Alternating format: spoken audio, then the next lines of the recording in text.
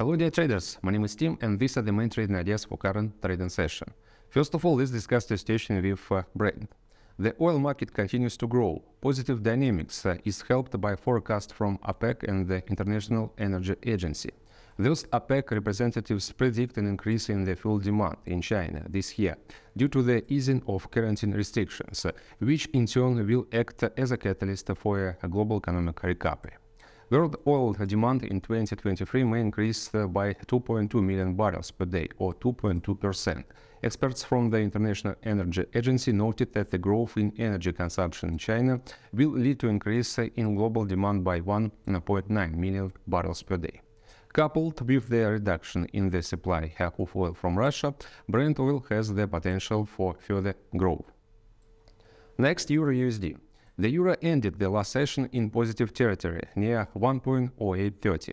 The euro was supported by the comments of the head of the ECB, Christine Lagarde, at the forum in Davos. She noted that the central bank will stick to the policy of raising rates, adding that the labor market in Europe has never been as growing as it is now.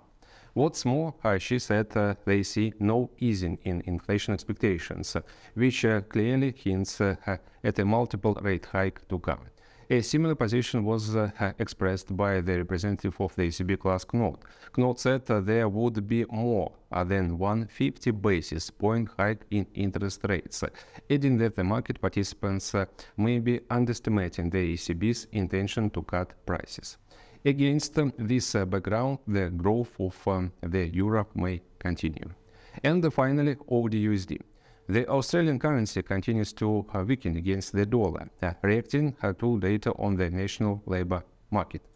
Thus, the unemployment rate remained at the same level of 3.5% instead of the expected decline to 3.4%.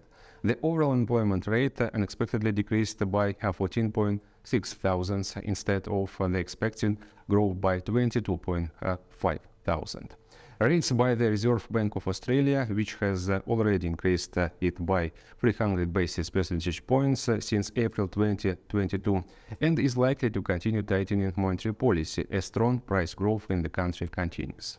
There is a risk that such a policy could worsen economic condition and provoke a further decline in the AUD-USD pair.